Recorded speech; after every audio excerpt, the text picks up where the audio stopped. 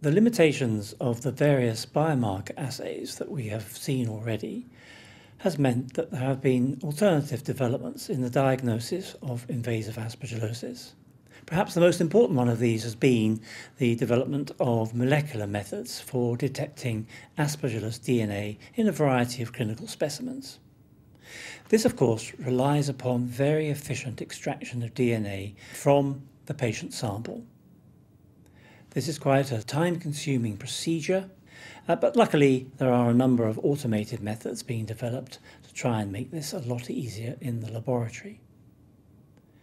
Once the DNA has been extracted and purified, then it can be amplified using the well-known technique of polymerase chain reaction.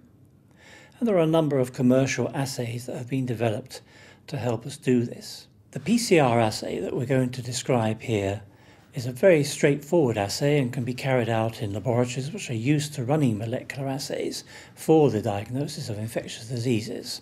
And the level of DNA will tell us whether or not the patient does have an invasive infection caused by Aspergillus.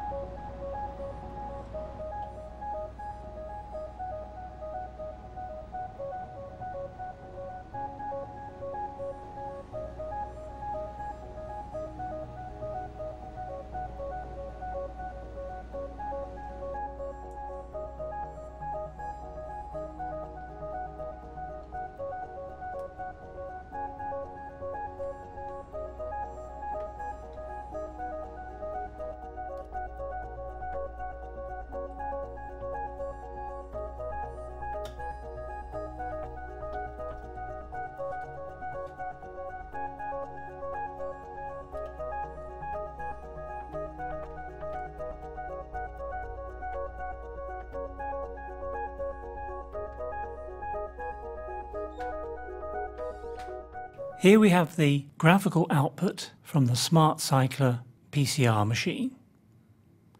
And it's a very simple relationship when we look at these graphs. The lower the cycle, the greater the amount of Aspergillus DNA which is present in that clinical sample. And we can use that CT value to interpret the results and formulate a report for the clinician. So a negative result is where we have a CT value of 0.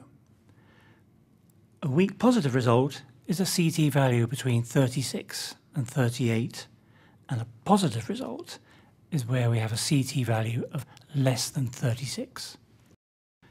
Quite often, cultures from patients who are suffering from a fungal infection, invasive aspergillosis in this case, are negative. In this particular instance, quite a common occurrence, reliance on DNA extraction and molecular analysis is crucial to determine the presence of a fungal infection. PCR has become a promising diagnostic tool for the detection of fungi in various biological samples, blood, respiratory tract samples, but it's a time-consuming process. It requires quite a lot of investment in terms of infrastructure and equipment, but it's well worth it because the results are very useful as part of the diagnostic workup for these patients.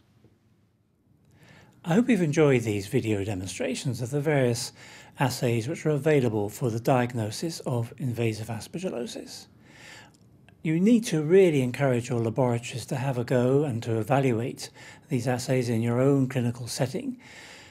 There's accumulating evidence that the use of these biomarker assays have certainly aided in the management of patients with serious invasive disease caused by the fungus Aspergillus.